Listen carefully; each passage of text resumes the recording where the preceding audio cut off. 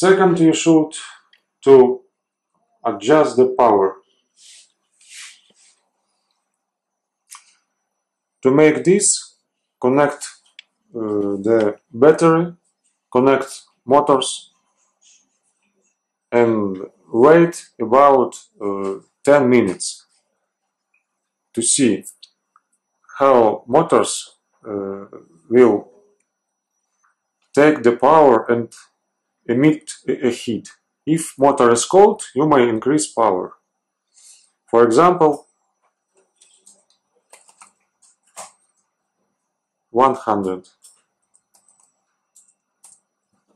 Press right, then wait again, about 5 minutes, and see motors hot or cold. If motors temperature is close to 40-50 Celsius, it is enough, not more power you should to increase. Okay.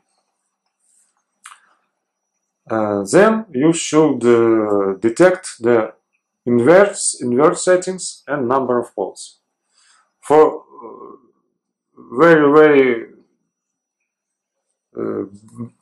general motors that is widely used, the number of poles is 14. But invert may depend how motors is connected. For example, if you connect motor like this, then you switch, invert it. Invert settings will should be switched to. So remember the position and always connect in the same position when you want to disassemble or assemble your setup. Connect, for example, this face to top. When you connect motors, connect battery, and installed all on Gimbal, you should, of course, install a camera too. Then press auto button.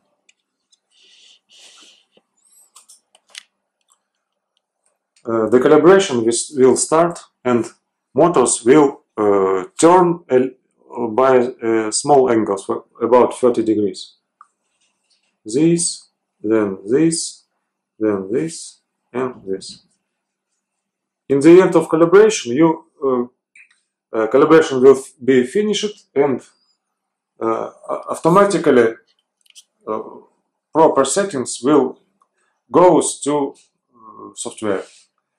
Number of poles, if they will be detected wrong, you can adjust by hands.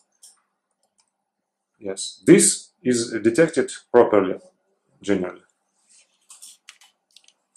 It is a very important step, so don't skip it.